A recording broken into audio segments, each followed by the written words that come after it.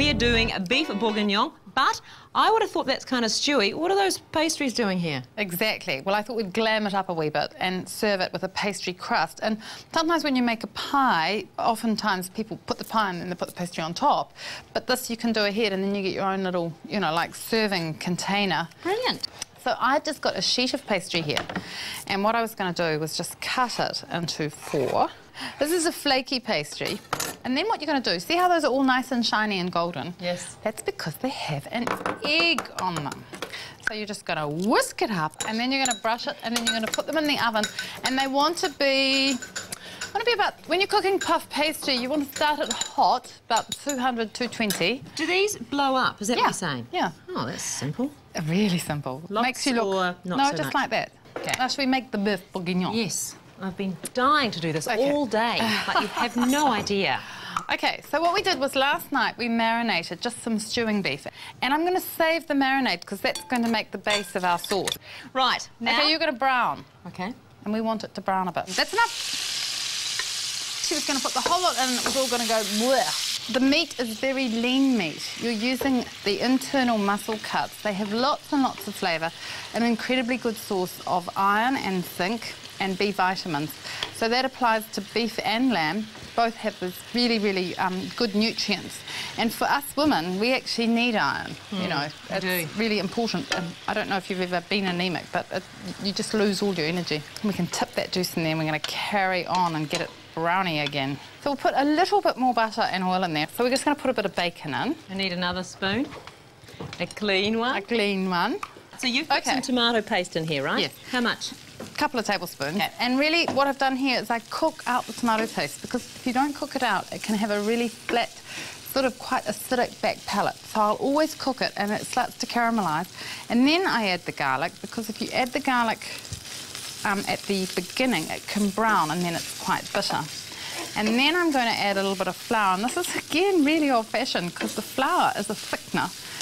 And it needs cooking out, because, again, if you didn't cook it at this point, the sauce would taste raw. It smells great. The garlic's coming through. Smelling nice, isn't it? So this all is the while base on a of low our heat, sauce. right? Medium-ish. Medium-ish. Yeah. So this is the base, and then we're going to put a couple of bay leaves in. And then we're going to... It's like making a white sauce, really, but it's just got a whole lot of other things in it. And this is a wet stock? Okay, this is just a liquid beef stock. Now, do you want to chuck me that little pot there? And I'm going to show you how to do these buttered yams. They are really good. So I've got yams. They're going to take about 6-8 minutes. I've just halved them. And I probably want some ginger. And what about my pastries? They're burned. My pastries are burned. I'm famous for burning things. I can't say the F word, that's Gordon Ramsay. Oh my God, I'm a failure. You're not a failure. And you see, this is why... You don't cook. Yeah, because it never comes out looking like that. No, because look, this is... OK, we need the comparison. Pass one of those over. Look at that. Which one would you rather eat? But it's not a problem. I can tell you why it happened. But it's not a problem. But I can't help but laugh. Well... Really, when you work with pastry, it wants to be very cold, and we were schmoozing around in the kitchen here, not really, I wasn't very organised, and so the pastry got warm, and therefore it hasn't puffed up. But it actually doesn't matter, because you could just use 2 pieces and it'll look fabulous. Instead of pastry packages, we've got pastry sandwiches. They will be gorgeous, fret not, trust me. I just thought, yuck. But don't you think people like to see when things... There we are, but you know what? They smell great. This smells great. That smells good too. That's going to be yummy.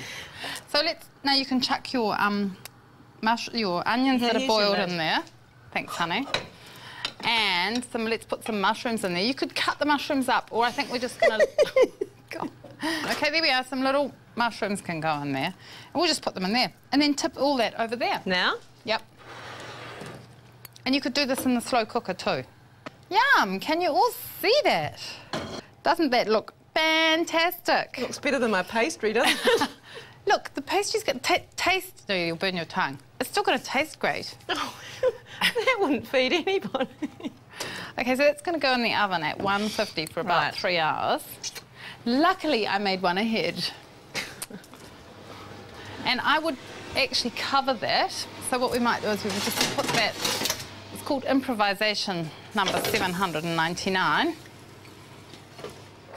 Don't burn your fingers. No. Do you want me to do something with the yams, like turn them on? Yep. Put some water in?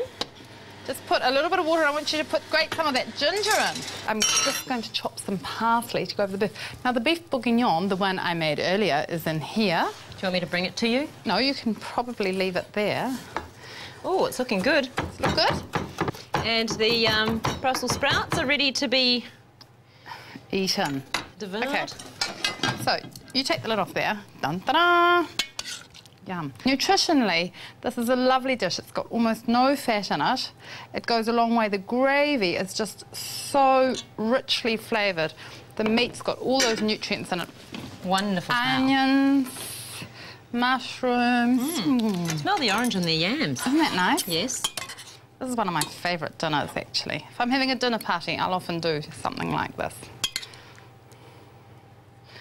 And now for the piece de resistance. Vraiment, the Brussels sprouts. Okay. Did you put the sesame oil in? I snuck it in when you weren't looking. Right. So kind of traditional, I mean... Look at that. There we are, going to give you another one. Eat your greens. Da-da-da. And pastry. If you were clever, you'd actually put half on the bottom and half on the top. And it will get all oozy and yummy with the... See what I mean? You sort of sandwich it in between. Okay, so we've got Beef Bourguignon, absolutely beautiful.